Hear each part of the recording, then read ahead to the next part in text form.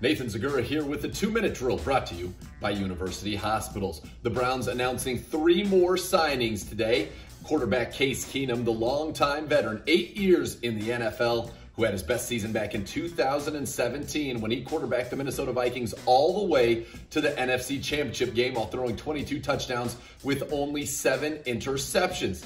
His quarterback coach that year? Now Browns head coach Kevin Stefanski. Bringing in a veteran like Keenum not only will be great for the locker room as a whole, but will also be great for quarterback Baker Mayfield. Keenum's been both a starter and a backup in this league, and I had an opportunity to speak with him upon signing with the Cleveland Browns. He knows his role, but he will absolutely be prepared to play if the opportunity ever presents itself. Check out that full interview on the Browns YouTube channel at youtube.com/Browns or on the Browns mobile app and get to know your new Browns quarterback. The Browns also added return specialist Jojo Natson.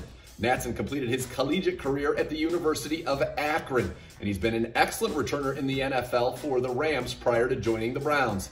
Last year, both his kick return and punt return averages were higher than that of the Browns, and special teams coordinator Mike Prefer has stated on many occasions he wants to get more out of the return game, and with the explosive Natson, the Browns should be able to do just that. And finally, the team added Donovan Olumba, a cornerback out of Portland State who signed as an undrafted free agent with the Dallas Cowboys back in 2018. He spent the better part of the last 2 years on their practice squad, and the 6'2" corner will get an opportunity to play in the Browns secondary. There will be more signings and more announcements as the week goes on, so be sure to keep it tuned to clevelandbrowns.com and the Browns mobile app for the latest on your Browns. This has been the 2-minute drill brought to you by University Hospitals.